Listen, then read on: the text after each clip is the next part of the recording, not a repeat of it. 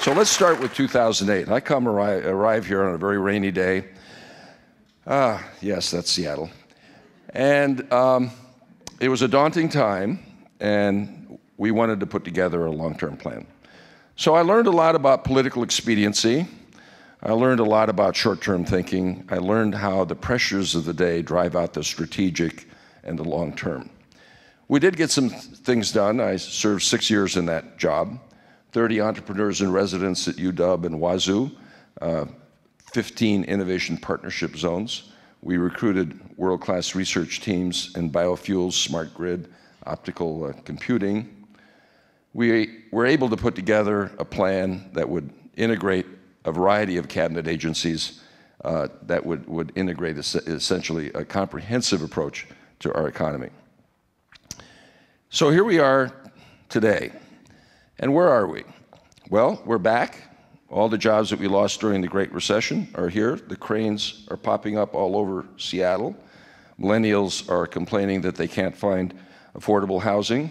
This morning, Bloomberg says that we're the fourth richest metropolitan area in the United States.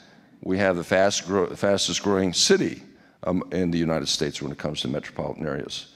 So it's time to take stock, to take a look at our strengths, our weaknesses, our threats and opportunities, and take a look over the horizon and see what the blue ocean opportunities are like and understand the strategic choices that we have as a state.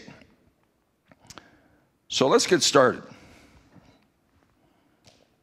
Hello? There we go. So here's a part of the future I don't like to think about. Some of you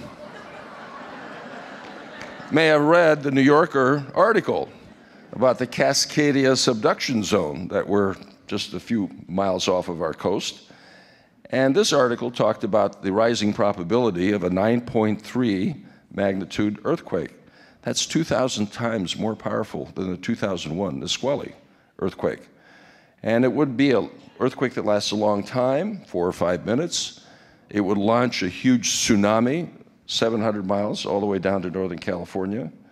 It would inundate everything from the coast to I-5, and it would cause obviously billions of dollars of damage, loss of life, lots of injuries and everything else. Are we ready? Are you ready for this event? So that's all I want to say about this particular future. Let's move on to things we have a little more control over. Some of you are old enough to remember Clint Eastwood starring in a movie called The Good, Bad, and Ugly. So I'm going to use that as a metaphor. I'm going to talk about the good, our incredible innovation economy and our intellectual assets. I'm going to talk about the bad, about the disappearing middle class and rising income inequality. And I'm going to talk about the ugly, which is our failing infrastructure. These are three big complex problems. These are so-called wicked problems, but we have to address them. So let's start with the good. This is an amazing place. Not only is the natural environment beautiful and wonderful, which we all enjoy, but we are also an incredible habitat and environment for growing globally successful companies. I mean, where else in the world can you buy local when it comes to an airplane? Or, you know, coffee, or fashion, or wine, or the Seahawks, Super Bowl champs, we hope, or apples, or whatever it might be. We serve probably 1 billion customers a day, one way or another, who get the value out of the products that we produce. And the credit goes to our entrepreneurs. They've done an incredible job. Entrepreneurs who had a great idea, but more importantly, they had the capability to build a business model that could scale on a global basis. This is another perspective of what's been going on here.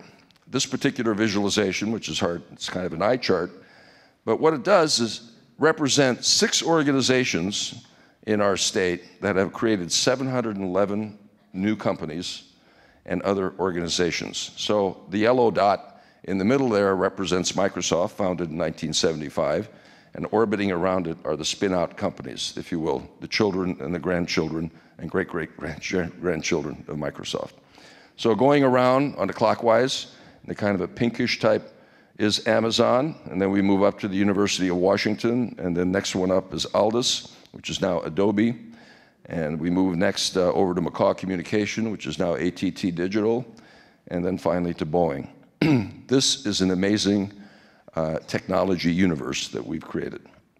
So it's no surprise that as a state, when compared against all the other states in the US, we rank very high when it comes to innovation performance.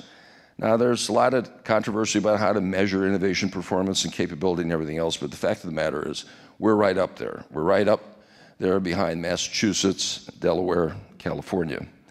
Now, that looks good, but keep in mind that my friend Rob Atkinson, who does this every 2 years, this index, that in 2012, we were second, and now we're fourth.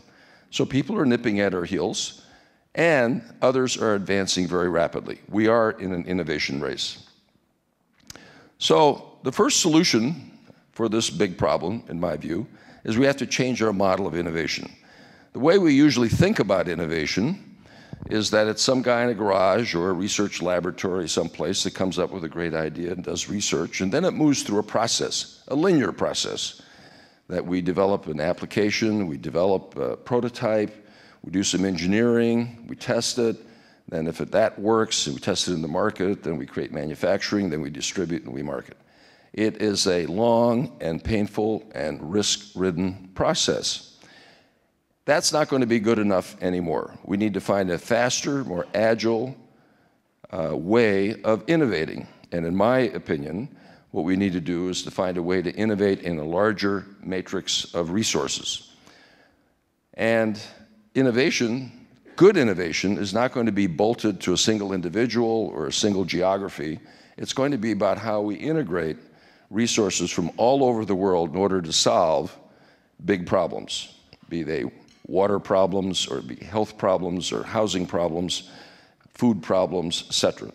So we need to develop an innovation ecosystem in which there's trust between the different institutions. So our R&D institutions like UW, $1.5 billion R&D, Pacific Northwest Laboratory, $1 billion. How we connect that to our entrepreneurs. How do we connect the entrepreneurs to the funders that we have, our angel networks, et cetera, and the VCs?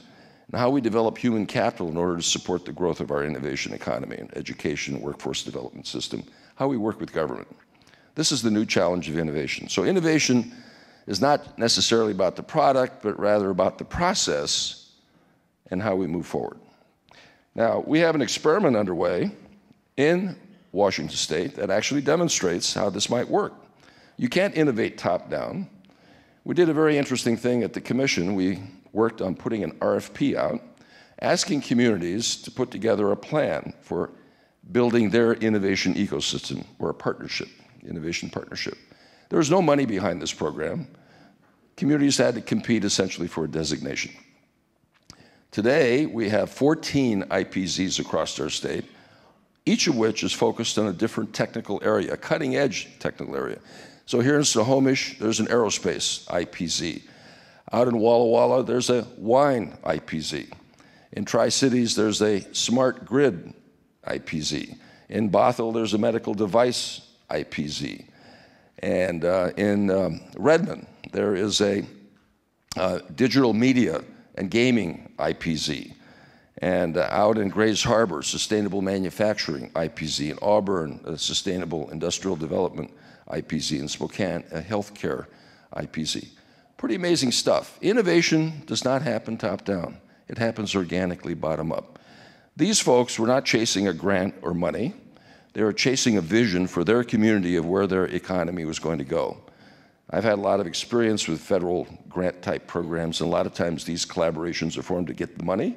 When the money runs out, the collaboration falls apart. Hopefully, the jury's out that these things will work. We're proud of the fact that the Council of State Governments made it #1 award winner for an innovative public policy initiative. National Governors Association identified it as a leading-edge best practice. Walla Walla, one of the IPZs out there, gave the #1, the Aspen Institute, the best community college in the country, Walla Walla Community College, which actually was the leader in putting the IPZ together. So very exciting stuff, a new model for innovation. It's about creating a habitat for innovation. It isn't about venture capital availability. It's all about relationship capital and how we build the relationships among these different players and stakeholders. So let's talk about something that's bad, our changing workforce. I think we know middle-class jobs are disappearing. There's a rising income inequality. You know, the number of people who have jobs over 125,000 a year is booming. Number of jobs being created at the low income, low skill level are also booming, below $35,000 a year. Not surprised that a $15 minimum wage campaign is underway all across the country right now because of this problem. It's happening for a number of reasons: technological displacement, outsourcing, the fact that some people don't have the skills to get the higher paying jobs. But it raises some tough questions. Is the model of education, work, retirement obsolete? Is the way learning in a classroom, is that an obsolete way? And as we move forward, how do we train people for jobs that we don't really know what kind of jobs are going to exist and the kind of skills that they have? Very, very important kinds of questions. Our education pipeline is very badly prepared for the future. Of 100 students that enter ninth grade, only 36% go directly on to college. And when we compare ourselves across all the states, we rank right there at the bottom. 46th in college continuation rate, 47th in bachelor's degree production on a per capita basis. Very bad implications. Industry will have continued skills gaps, and there'll be lost productivity. We'll have to continue importing our talent from outside the state. And we'll have more poverty, more income inequality, and high social overhead to take care of that. So, another point, very quickly, Oxford has done a study of 750 occupations in the United States, and it says over the next 10 to 20 years, 47% of those jobs will be taken over by automation or computerization. Now think about that. That's pretty stunning statistic. Not about robots, it's about cognitive algorithms, you know, where high-level intellectual kinds of tasks are now going to become automated. I won't go through the whole list on this. It's a very interesting study, worthwhile taking a look at. So we have to change our learning system. We have to revolutionize how we learn. First of all, we have to talk about a K-99 system. It's about lifelong learning.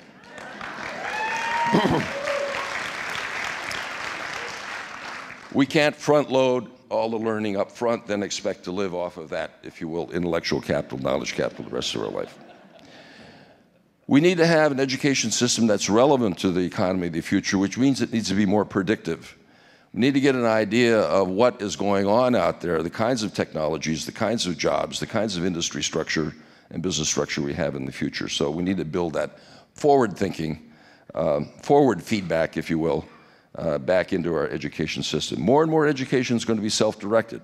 Students are going to take control over content and pedagogy and what they want to learn, and timing of that, the flexibility of that. It's going to be location independent with mobile phones and tablets and cloud, on demand, anytime, any place. And more learning is going to be peer-to-peer. We all know that's the best kind of learning, and with the explosion of social media, we have opportunities to learn in very powerful new ways, not just geographically, but all over the world. Gamification and fun. Clearly, our gaming industry, which we're leading in, Call of Duty ought to be a call to learn. But as this industry begins to turn to learning opportunities, it's going to be learning being a lot of fun. The physical and the virtual world will blur. And a lot of micro-credentialing. We don't need necessarily 4-year degrees, 2-year degrees. You go to Code Fellows, that's, $10,000, 10 weeks, and you've got an $80,000 job. And so these little pop-up universities are coming up that are providing these micro-credentials. And industry is going to be a lot more involved, driving, if you will, industry skill standards. So my prediction, the wearable university. So be your tablet or your watch or whatever it might be, this will be your personal learning assistant. Okay. Finally, the ugly. Have you noticed it's hard to get around Seattle? My. Just the other day, 2-3 hour delay because of those expansion joints, that are going on. We need to think of a new way of solving this problem. This problem is more than just congestion and putting more lanes of highway in and more HOV lanes and more tolling. This is a fundamental paradigm shift that's going to have to take place. It's got to do with kind of thinking about the automobile and what it's done. Think about this. It's providing, it's given us congestion, but more importantly, it's also having a huge carbon impact. 45% of our carbon impact comes out of the transport sector. And that's, of course, driven by oil and some small degree natural gas and everything else. Safety, think about this one. 19,000 deaths in automobiles between January and June of this year. That's up 14% from last year, same time period. And we're on our way to having the highest death rate from automobiles we've ever had. So here are three big problems: congestion, carbon impact, safety. Three big ones. Well, let's put together three ideas. The idea of our cars moving to be more electric and electrifying, if you will, the personal transport system. Let's start thinking about the shared economy in which we no longer have car ownership. Now, I'm a baby boomer. I love the idea of having a car when I was younger, right? My daughter, a millennial, she couldn't care less about automobile ownership. In New York, would you pay $400 a month for parking in the place of living?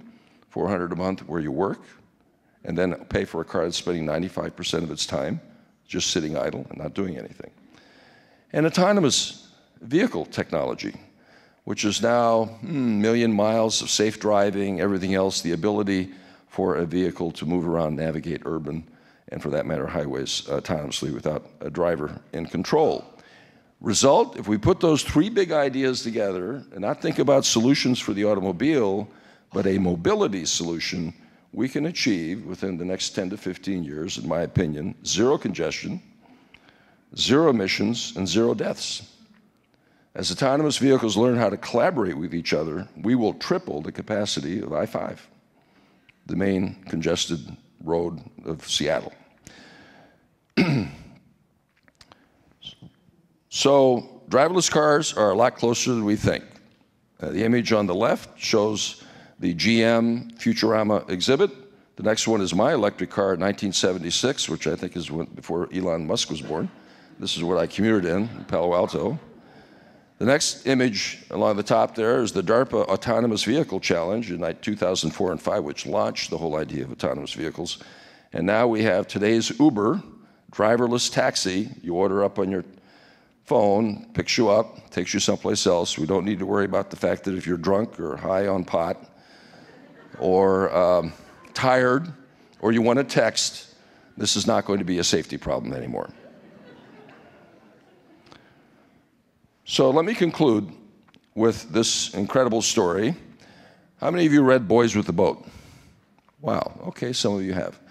It reads like a novel. This is the story of 9 guys from the wrong side of the tracks coming to UW and putting together a fabulous rowing team that went to the national championships in Poughkeepsie, beat those Ivy League guys from Harvard, Yale, Princeton, and then went on to the Berlin Olympics in 1936 and took the gold medal. Fabulous story of teamwork, fabulous story of leadership, fabulous story of new rowing technology, commitment, will, etc. My dad had a phrase, not original with him. He said, if you want to travel fast, travel alone. But if you want to travel far, travel together. This is the story of how to do that. So we all have a responsibility. Well, no, there we go. Hello? So what do? Every one of us, whatever our profession, whatever our role is in Washington State, we can do something and come up with an experiment. And we need to build an experimental Washington State. It's not about just doing better, it's about being different. And every one of us can make that contribution. So my call to action is to think big, start small, act now. Thank you.